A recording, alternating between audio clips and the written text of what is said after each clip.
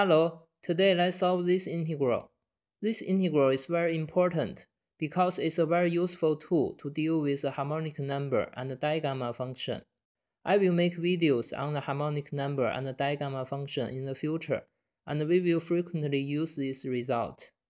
And note here, this logarithm function is divergent at 1, so we can't do the integral by part directly. Later, we will deal with this upper limit by some tricks, so let's get started. First, record the Maclaurin series for the logarithm function. Note for the convergent interval, it's open at 1.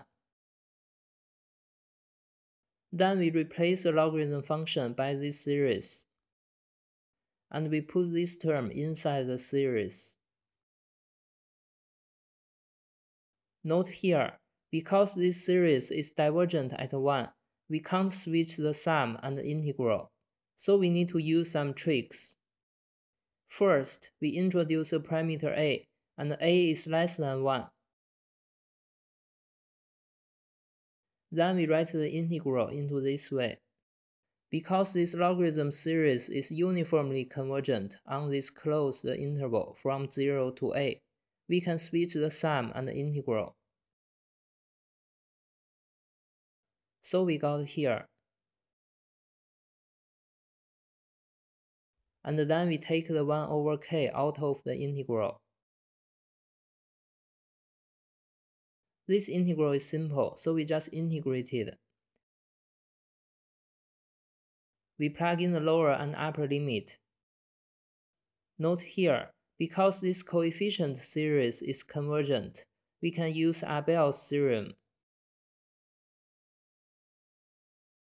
So we can put the limit inside the series. After taking the limit, we got here. Then we do the partial fraction and write it into this way.